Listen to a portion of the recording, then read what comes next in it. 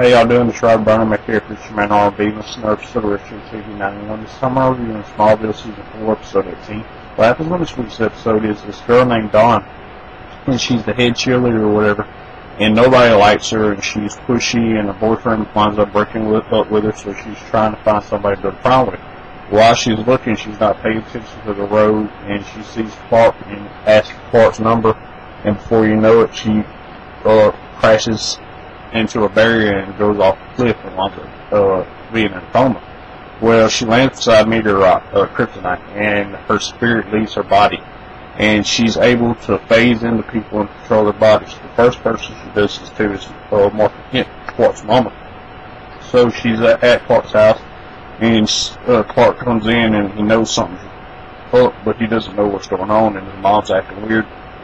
And his mom leaves for the Talon, and that's where she meets up with Lana, and she says some bad stuff to Lana because Don's controlling Clark's mom, and then she starts controlling Lana, where she uses Lana's body to try to kill her boyfriend, and then she phases in a couple more people, and Clark's still one step behind her. He kind of figures out that Dawn's doing this, but he doesn't know who she's controlling at this point.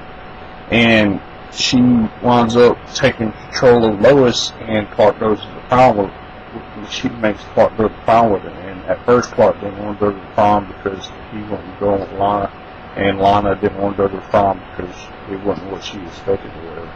And Clark and Lois go to the prom, and then Lois takes over Chloe's body and makes this big old speech, and this is when Clark knows that Dawn was in Lois's body. She can't remember his name, and now he knows that she's in Chloe's body. And Dawn in Chloe's body is trying to burn down the school. Clark tries to stop her, and then Dawn possesses Clark. And then Jonathan Kent uses kryptonite and weakens Clark and tells Dawn to leave, and Dawn leaves, and she fades up into the air and disappears. And Chloe's seeing this all, so now Chloe knows that kryptonite is Clark's weakness. And other than that, that's all that really happened besides Jason and his mother trying to set up Lex for a murder. And that's all that really happened on this episode. My question for y'all is, now that Chloe knows Clark's weakness, what's going to happen? As always, preaching and on this signing out. Y'all should be awesome. It's been our Consideration TV 91.